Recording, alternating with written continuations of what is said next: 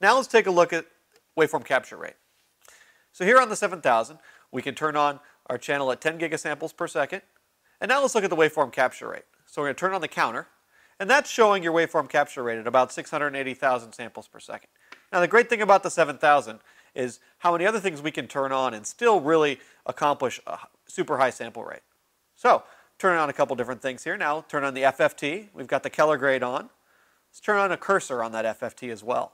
So we can see the peak cursor at the 25 megahertz of that sine wave. Now let's see what else we can turn on as we continue to work on this. Let's turn on some measurements, like our digital voltmeter.